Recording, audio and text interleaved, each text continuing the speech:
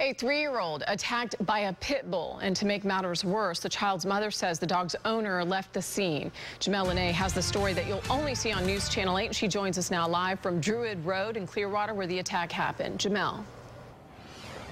Well, good evening to you, Jen. I can tell you that these images, they are quite disturbing to look at. The mother tells me that her son, he was throwing his garbage away when this dog came up to him, licked his face, and then attacked. 3-year-old Daniel Peyton Church will never be the same. A pit bull attack left him with black eyes and 11 stitches. You give birth to a perfect kid to have a dog maul his face. And my son will have scars for the rest of his life from this.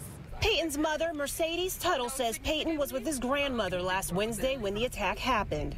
They were sitting on a bench in front of a food bank on Druid Road in Clearwater when Peyton went to throw his trash away. The dog approached my son, licked him, and snapped him in the face at the same instance. The grandmother rushed Peyton to Morton Plant ER. The dog or its owner were nowhere to be found afterwards. We have absolutely no information on him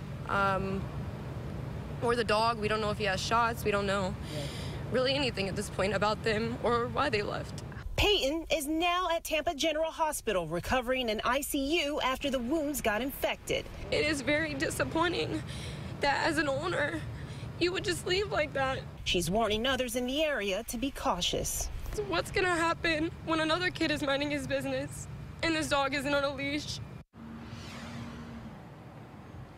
Now, Tuttle has filed a police report, but they have very little of a description as far as this dog is concerned or the owner. In the meantime, she has created a GoFundMe account to help with his care. In Clearwater, Jamel Lene, News Channel 8.